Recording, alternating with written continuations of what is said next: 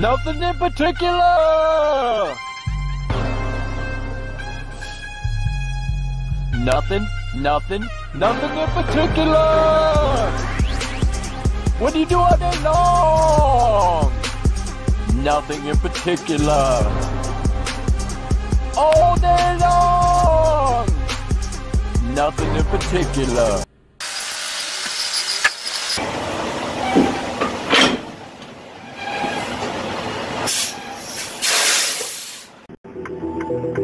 Coming to you live from NIP 34 Studios in the middle of nowhere, your host, Nick!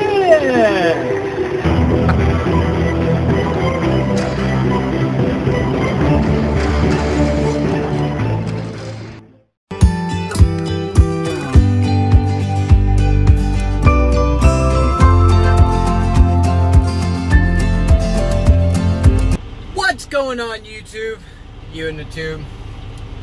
Alright, I'm one of those newfangled semi-my truck drivers, which basically means that I travel with this. This is a Rand Manali. I believe this is a 7, yeah, oh wait, got some brakes. It's a Rand Manali 740. I've had several of them, not these, but like all of them, and I checked it out. And I got challenged.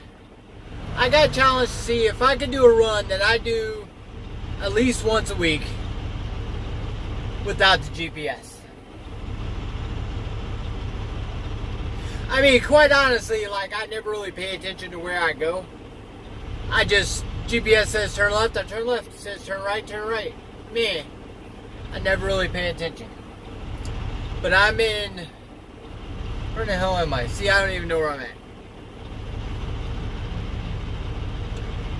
I'm in East Hanover, Pennsylvania.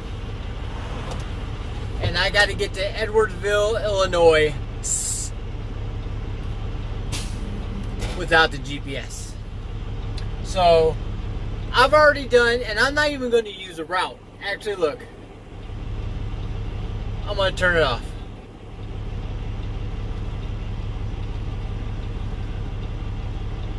Where is it? Power off.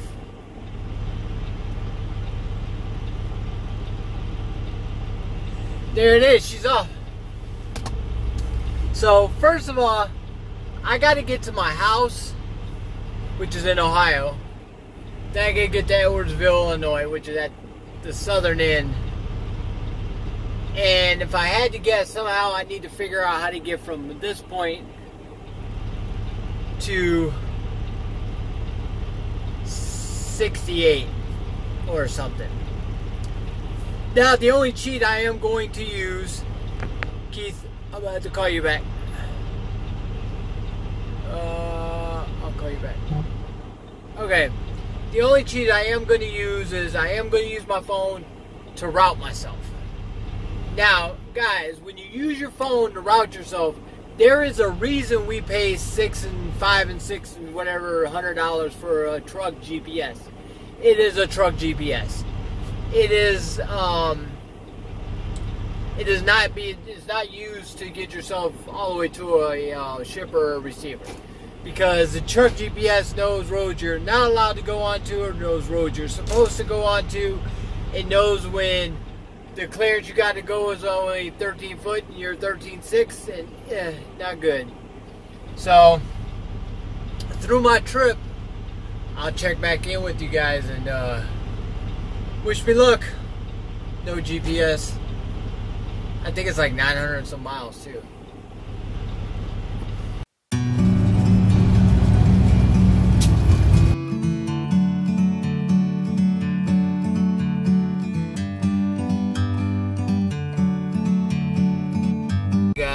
Update.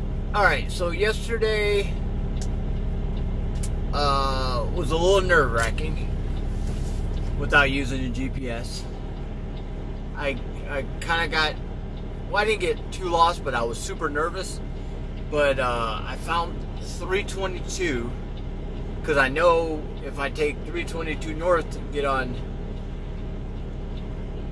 what is it, 99, I could take 99 to 80, 80 to my house. So I came to the house, and when I came to the house, I got to sleep in my own bed and pick up Cool Steven. Hi. Cool, really as they can see you. It's cold.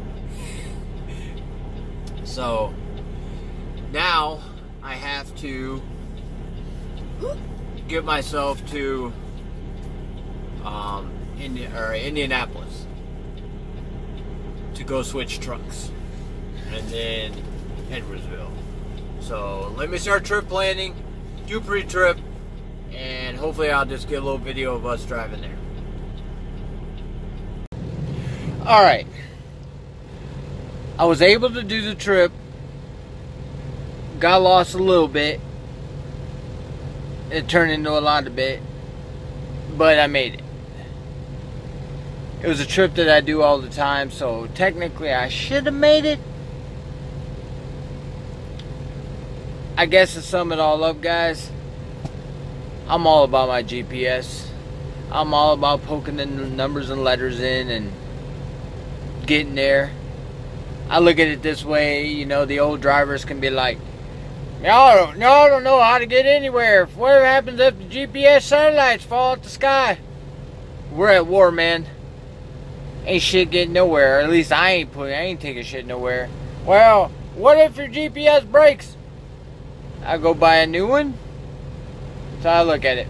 So guys, I mean, if you guys can do this without a GPS, but for me, I'm gonna use my GPS. Guys, hit the like button if you like this video. If you're new to me, I'm gonna watch some videos. I promise you I'm gonna try to do more. I'm trying to work on something with the company to try to see if I can get some like sponsorship or something. But as always, left door closed, right foot down, only when to save, guys. See you on the next one. Peace. Yeah, guys, don't forget to check out my son's page. Cool Steven. You're so Steven, guys. Peace.